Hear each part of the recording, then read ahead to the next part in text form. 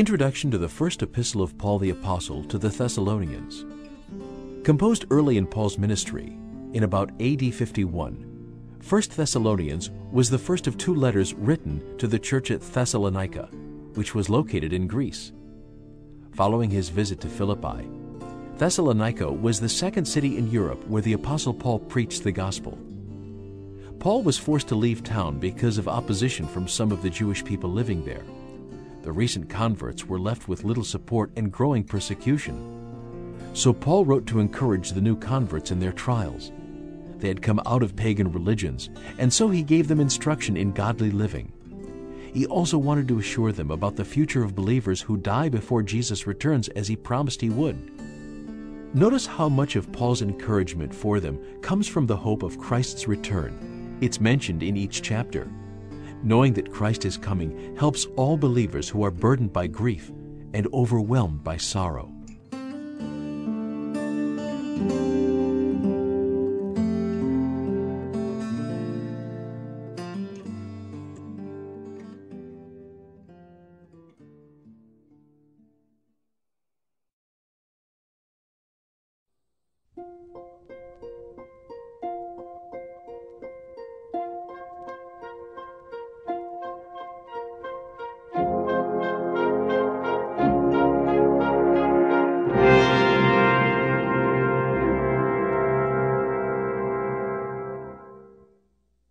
The first epistle of Paul the Apostle to the Thessalonians, chapter 1.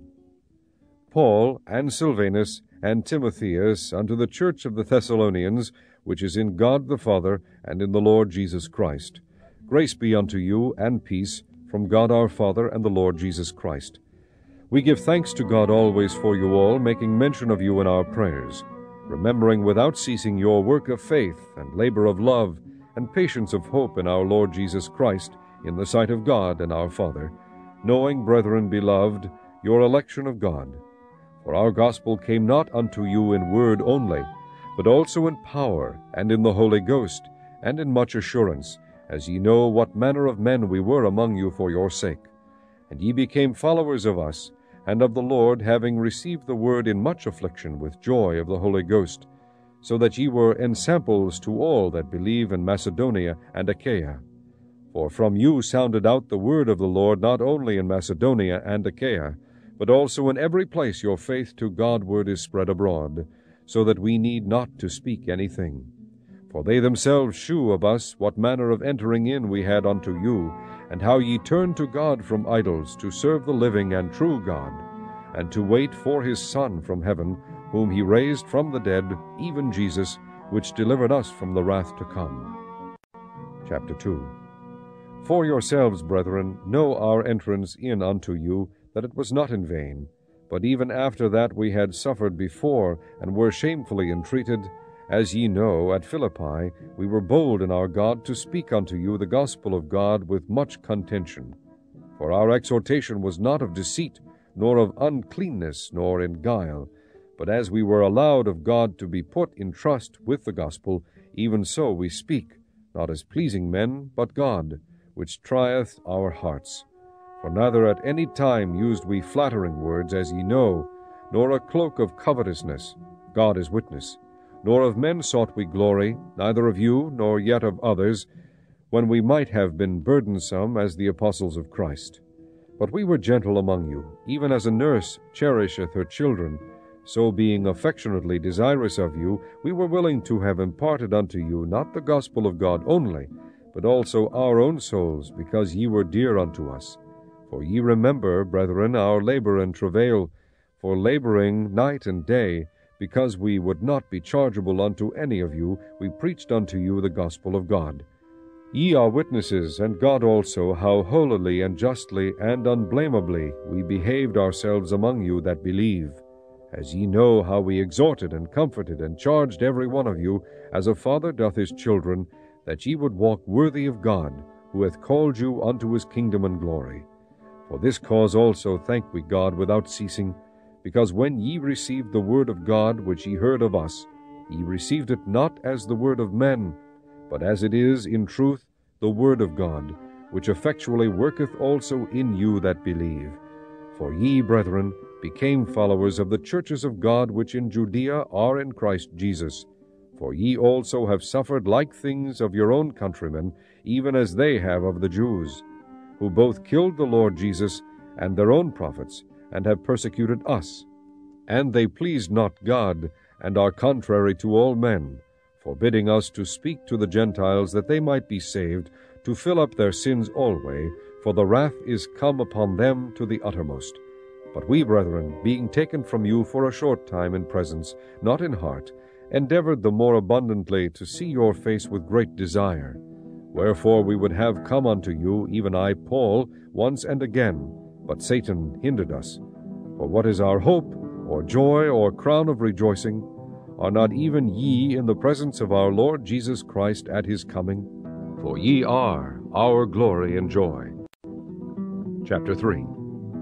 Wherefore, when we could no longer forbear, we thought it good to be left at Athens alone, and sent Timotheus, our brother and minister of God, and our fellow laborer in the gospel of Christ, to establish you, and to comfort you concerning your faith, that no man should be moved by these afflictions.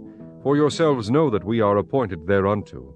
For verily, when we were with you, we told you before that we should suffer tribulation, even as it came to pass, and ye know. For this cause, when I could no longer forbear, I sent to know your faith, lest by some means the tempter have tempted you, and our labor be in vain. But now, when Timotheus came from you unto us, and brought us good tidings of your faith and charity, and that ye have good remembrance of us always, desiring greatly to see us, as we also to see you. Therefore, brethren, we were comforted over you in all our affliction and distress by your faith. For now we live, if ye stand fast in the Lord. For what thanks can we render to God again for you, for all the joy wherewith we joy for your sakes before our God, night and day praying exceedingly, that we might see your face, and might perfect that which is lacking in your faith. Now God himself and our Father, and our Lord Jesus Christ, direct our way unto you. And the Lord make you to increase and abound in love one toward another, and toward all men, even as we do toward you, to the end he may establish your hearts unblameable in holiness before God, even our Father, at the coming of our Lord Jesus Christ with all his saints. Chapter 4. Furthermore, then we beseech you, brethren, and exhort you by the Lord Jesus, that as ye have received of us how ye ought to walk and to please God, so ye would abound more and more. For ye know what commandments we gave you by the Lord Jesus. For this is the will of God, even your sanctification, that ye should abstain from fornication, that every one of you should know how to possess his vessel in sanctification and honor, not in the lust of concupiscence, even as the Gentiles which know not God, that no man go beyond and defraud his brother in any matter, because that the Lord is the avenger of all such, as we also have forewarned you and testified. For God hath not called us unto uncleanness, but unto holiness. He therefore that despiseth, despiseth not man, but God, who hath also given unto us his Holy Spirit. But as touching brotherly love, ye need not that I write unto you, for ye yourselves are taught of God to love one another. And indeed ye do it toward all the brethren which are in all Macedonia. But we beseech you, brethren, that ye increase more and more, and that ye study to be quiet, and to do your own business, and to work with your own hands, as we commanded you, that ye may walk honestly toward them that are without, and that ye may have lack of nothing.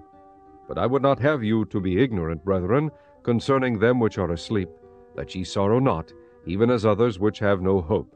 For if we believe that Jesus died and rose again, even so them also which sleep in Jesus will God bring with him. For this we say unto you by the word of the Lord, that we which are alive and remain unto the coming of the Lord shall not prevent them which are asleep.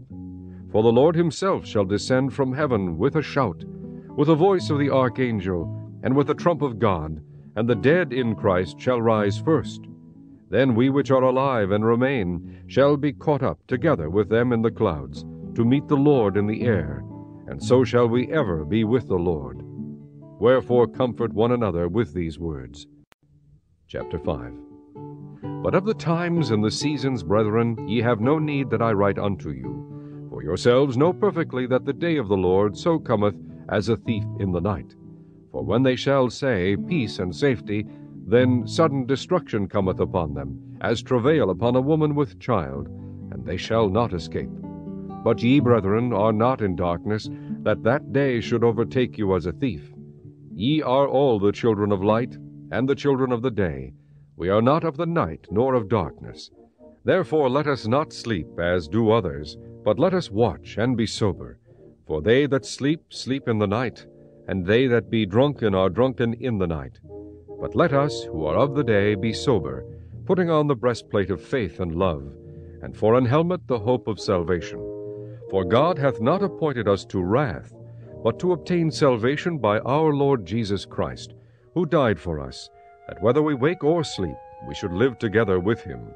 Wherefore comfort yourselves together, and edify one another, even as also ye do. And we beseech you, brethren, to know them which labor among you, and are over you in the Lord, and admonish you, and to esteem them very highly in love for their work's sake, and be at peace among yourselves.